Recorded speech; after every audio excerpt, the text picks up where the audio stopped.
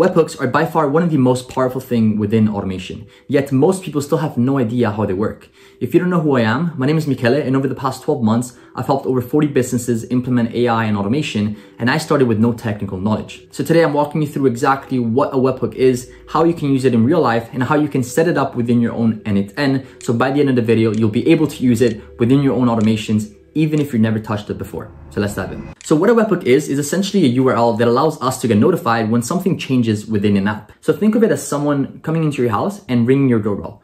As soon as they ring your doorbell, you instantly get notified, right? And we usually refer to this as an instant trigger. That's exactly what a webhook is. As soon as something happens, we instantly get notified in the webhook. Now, the business use case to this could be someone filling out a form. So as soon as the user fills out a form, whether it's in the website or something else, we instantly get notified. So the webhook receives the data, meaning receives the responses from the form, and then starts the automation, which is the one right here. All right, so let's jump onto n8n right here real quick, and we can add the first step. So adding the first step, just asking us, what is the trigger? What is that thing that starts the automation? As I mentioned, when someone fills out the form, the first step will be the webhook, because that's the thing that allows us to actually start the automation. Now, the webhook can be found here. So on a webhook call, we can obviously trigger manually on an app event, on a schedule, form submission. We can do a bunch of stuff, but the webhook itself is this one, and it runs the flow on receiving an HTTP request. Now, HTTP stands for Hypertext Transfer Protocol. Very fancy way of saying that data is passed from one app to another when we get notified, right? So when we tap on here, we get introduced to this page right here. On the left-hand side is basically pulling in from the webhook. So it's listening for new events. So when we press this button, now the webhook itself, it's listening for notifications coming from some server, some sort of server. So let's stop listening. And in the middle, this is the configuration, and on the right-hand side is the output. So when we get notified, the notification will show up here. So right here, the first thing that we see is the difference between a test URL and a production URL. Now, this is quite misunderstood between what they are, but a test URL, so if you look at the actual thing, the actual URL in this case, it says test, but production doesn't have test. Now, when you want to deploy, which means that when you want to activate your automation, you typically want to use the production URL. So that's the main use case for this, but you can use the test when you test, and production is, again, when you want to activate your automation. Now, right here, you can see that you have a URL. So again, the webhook itself is URL that's accessible to anyone. It's literally, it goes on the web. It's just a normal link that you can use for anything that you do. So if I press here, I can easily copy it, and I can go to Google and actually search it. But again, this is a thing that allows us to actually get notified when something happens. And we also get this long string. So this is the unique part, which is 38, 26, BB, 2D, 9056. And this is the path.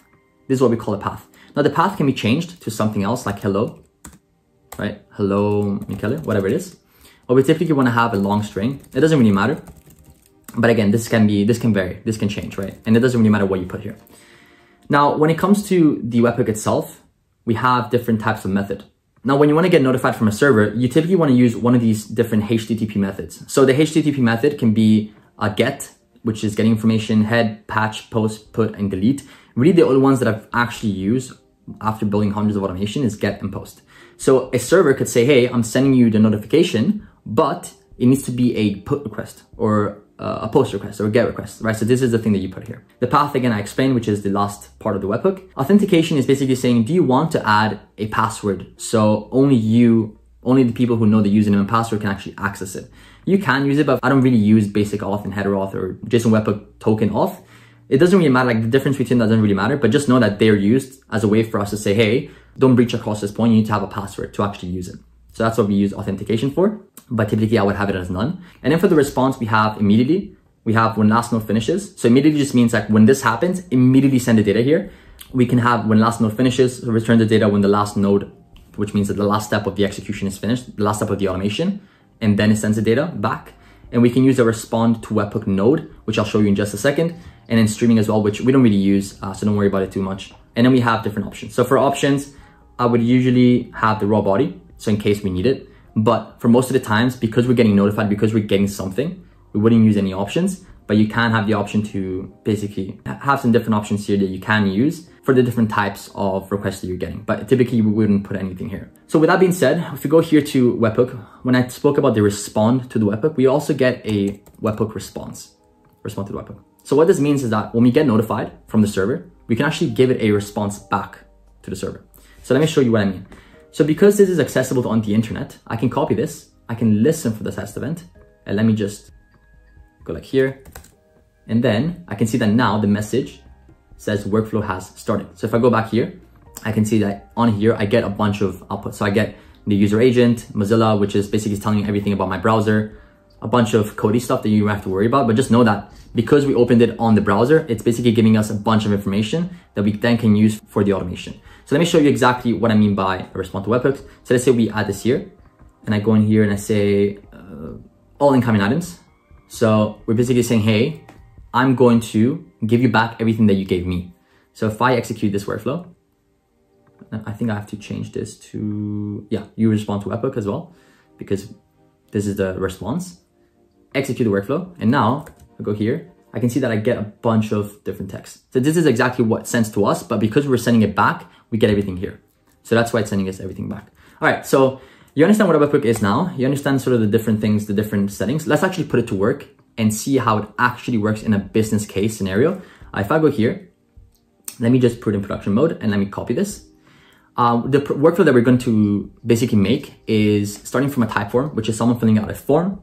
And then we can add it to, let's say, a Google Sheet. And then we can send an email back to the person that filled out the form. So let me go to Typeform. So this right here is the Typeform that we're going to use for this test right here. It all starts with full name, email, and what you're looking for. Very, very simple. You can obviously add more details like company name, budget, whatever it is that you have. But let's start here. I want to show you exactly when we fill out this form, how does it send the information to n8n? So let me go to workflows. Let me go to webhooks right here. So you can connect with any app to send responses or trigger actions, which is exactly what we want. We want to add a webhook, which will take us to this page. We can add a webhook, and then here is where we go inside and we actually, what is it? Production URL. Let's copy this and let's put it into here, and we can save the webhook. Now, once this is done, we typically want to send a test request to make sure that it does work. So let me go here, I go inside and listen for test events. I can send a test request, and now it's giving me an error. So let's see why it gives me an error. So below on the response, we can see the workflow must be active for a production URL to run successfully. You can activate the workflow using toggle. Okay, so this is what I meant before. So if you go here, I just pasted the production URL. Let's do the test URL, because again, the production URL only works when you activate the automation. So let's do test URL. Let me copy this. Let me go here. Let me replace webhook. And now we can test it again. So let me listen for event, and I can test a request. In this case, it's giving me another error. So let's see the response. And now it's telling me the webhook is not registered for post request. Did you mean to make a get request? So now this goes back to the fundamental where I told you some servers ask us to do a different request. So in this case, for the HTTP, they say, hey, this is not set up to do a post request. So all we have to do is set up to do a post request in this case. And then we can try again, go here, and then send a test request. And now it should be successful, right? 200, which means it's all good. The workflow has started. And if I go back to n8n, I can see that we have the output, which is successful, right? Which is everything. Okay, cool. Now that we know that this works, and we know that we get a request whenever this is post and is test, just to test until we set it to active, we can then fill out the form and see the data that we get. Go here, listen for events, go back to Typeform, and then I can activate this because we want this to be on every single time. I can copy the link to the Typeform, and then I can start filling it out. So let me do Michele Torti, my name or my email. And what are you looking for? I want to learn automations. And I can press submit. And now this information will be sent to n8n right here with a different output. So we have headers, which is just a bunch of fancy stuff that you want to look at. But then when we actually care about is not the body, but the responses. Where is it? The answers. So Michele Torti, my name, the email is this, and the text, the third one is this. So these are the ones that we're going to use for the next steps. The form submitted, it sends the data to the webhook. It's like, hey, we have this data. Someone just submitted the form. Now use it for whatever you want to use. Here's the notification. Okay, once we have this, what we can do now is we can add it to our Google Sheet. So let's make a Google Sheet right now. Let's name it new form request. Let's do full name, just the variables that we had, email. Once, let's just do once. So let's connect this to n8n. So I go here, I can press plus, I can go to sheets. And then what I need to do is append a row in a sheet. connect it. All you have to do is go here, send it with Google. Very, very simple. And then I can do sheet within a document, append a row, which means add a row. And the document will be new form request. There we go, the first one.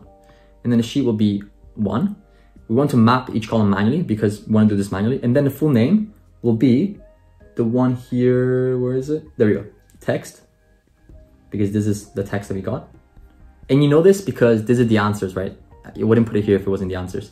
And then email would be the one here. So you just drag it across. And once will be the last thing, which is I want to learn automations. So it's always good to test because when you go here, how would you know this is the answers, right? I mean, it says answers right here, but it's much better if you test to get actual answers that you know you put, so you can just map them here. And this is all good. So I can just execute step, which means I'm just testing it. This is executing. So if I go here to the sheet, I can see that this is already added. So let me add this to bold. And then I know this works. So I can go to the last step, which is sending an email. So email in this case will be Gmail. Create a message. No, send an email. Yeah, send a message. All I have to do to connect your Gmail to n8n is go here, send them to Google. Very, very simple, like Google Sheets. And then here I have to put message send because we're sending the message. And in this case, who are we sending the email to? We can either pull it from here or we can pull it from the actual form itself, which is the email, right? I can put it here. The subject line will be, thanks for filling out the form. Then it's asking us for the email type. Now HTML is just the way that we make our emails fancy. We can leave this as text because we don't need to use HTML. We can go here, full screen.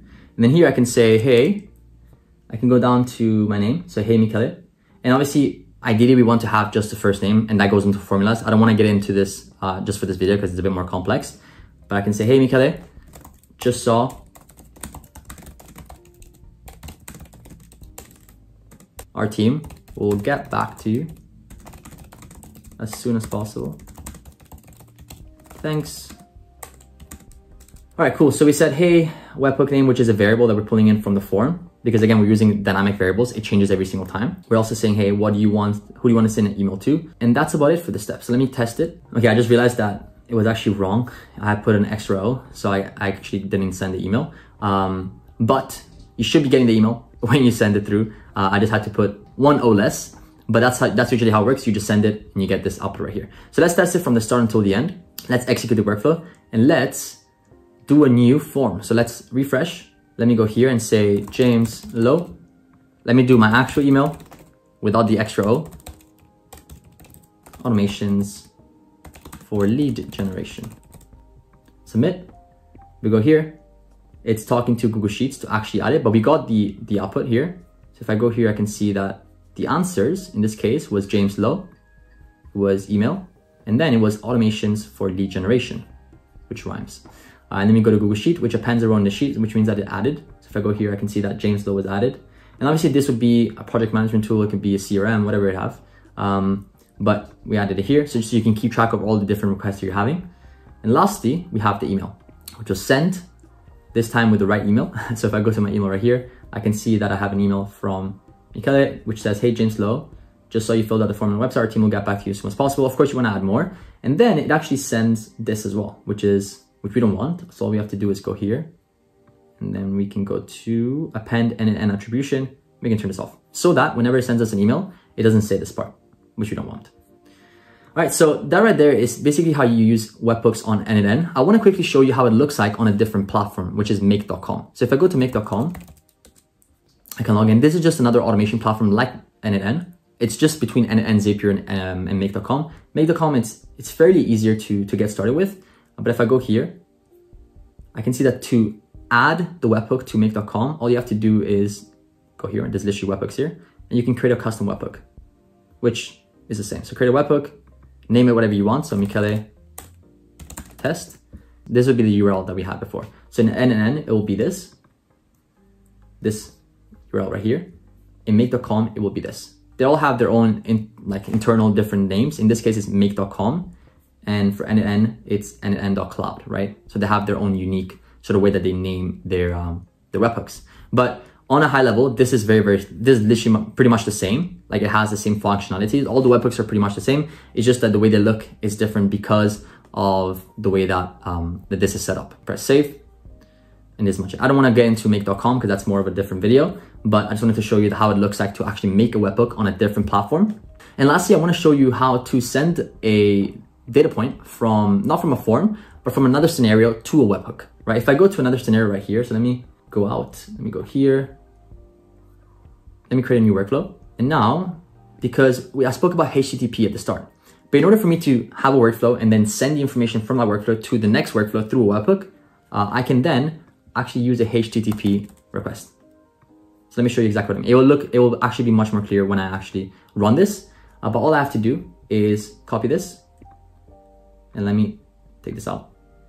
So I copy the webhook that I need, and now we will get data from the previous workflow. So if I execute the workflow here, I can go here, and then I can send the URL, which would be basically saying, hey, I'm sending the data to you, right? And the webhook is getting notified.